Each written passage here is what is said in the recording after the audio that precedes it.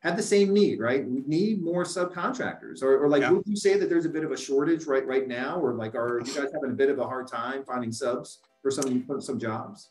Absolutely. There's a shortage everywhere. And I would say, there's a shortage of subcontractors. There's a shortage of manpower, so those companies themselves finding enough people to do the work. But that isn't necessarily a negative thing. There's a ton of opportunities that come with that. And I don't know that most companies know this, but because we're a large business, we are required by the government to give certain percentages of our work has to be subcontracted to small businesses.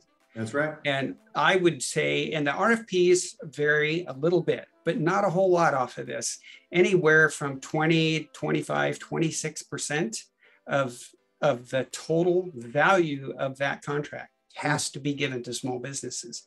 So even if a company comes in and says, hey, we self-perform a ton of our work, it doesn't matter. They're still going to have to give that 23, 24% to a small business. And that, by the way, is the minimum. So that's right. The percentages are much higher than that. That's what we normally achieve. Our percentages are well over the 40 and 50% that are going to small businesses. So excellent point. Before we leave that point, okay, so because construction is treated a little bit differently, right? Because like larger prime contractors, SEIC, Lockheed Martin, Boeing, like they all have the same percentage constraints. They have to give out a certain percentage of their work to small business, right? Right. 4 main categories. It's 8A, woman-owned, service-disabled veteran-owned, and then what is the last one, Jeff? Hub Zone, right? Okay. Those are the 4 main that get counted. Okay. So there's a minimum. Construction, my theory is because there's so much money that is run through these construction projects, it's almost expected to where prime construction companies like RQ are almost expected to have a much higher percentage of small business participation, because there's a lot of dollars that flow through these construction projects that can really help, really spur a lot of small business growth. I mean, when it comes down to it, it's just a lot, it's a good pass through, right? And so, yeah. Now, with that, would you say that if you had a bid, let's say you're going up for this piece of work, right?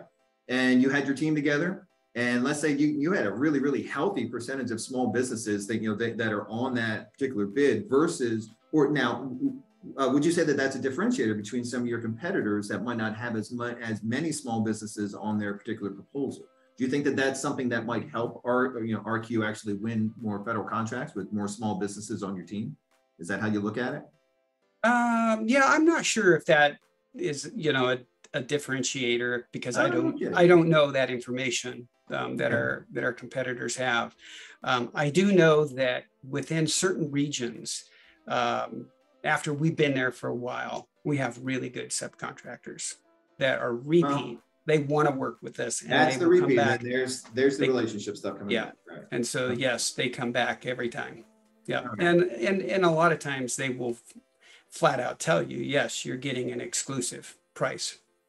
Wow. Excellent. You see, so down to the relationships again too. I mean, that's just what works. It always fascinates me too, Jeff, because we're such a large industry. There were 600,000 plus companies within the federal space. Quick question. And now this is something that's going to go straight to the small businesses too. Do you only engage with small businesses that are registered in SAM.gov, or do you engage with other kinds of construction companies that are not registered as federal contractors? We engage with all. So the government itself can't require you to be registered as a subcontractor in SAM.